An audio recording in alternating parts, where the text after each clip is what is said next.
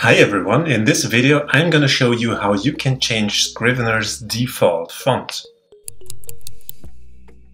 Hi everybody, it's Bela from the Writer's Territory. There are two main ways to change Scrivener's default font. One is globally and one is per project.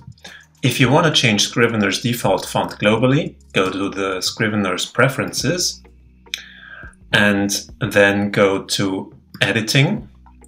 And here you have formatting. Click on formatting, and here you can choose the font and all kinds of formatting that you would like to have as default formatting. Or you could also click on use formatting in current editor. What this does is it takes the formatting you have in your current document and uses that as your default formatting for new documents that you're going to create.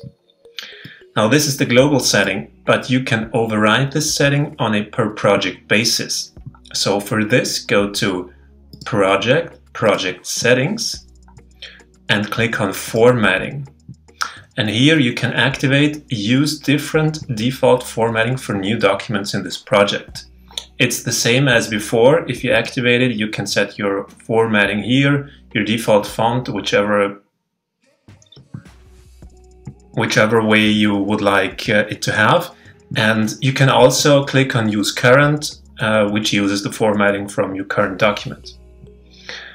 And the project setting overrides the global setting. So you can have one type of default font or formatting for all of your Scrivener projects, but in every project you can override it and set a different type of default font here in this dialog box. Now, but what happens? Let's suppose you have already created a bunch of documents with a different font, and now that you've changed your default font, you want all the other documents to reflect that.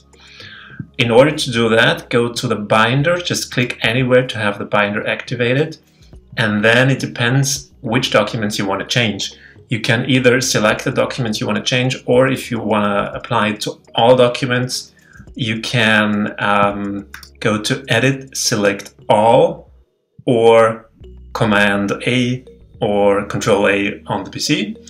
That selects all documents. But I will just select this scene document here just as an example. And then you go to Documents, Convert, Text to Default Formatting. Now, a word of caution, this cannot be undone. So if you do that, there is no going back, okay? And here you can choose what you would like to convert, and you just choose that and hit OK, and then all your selected documents will be changed to the default formatting. Apart from that, you can of course also change the formatting in the compile process, which is a whole different kind of game, so I will not cover this in this video. Okay, I hope this helps you. Have fun with this, and happy writing.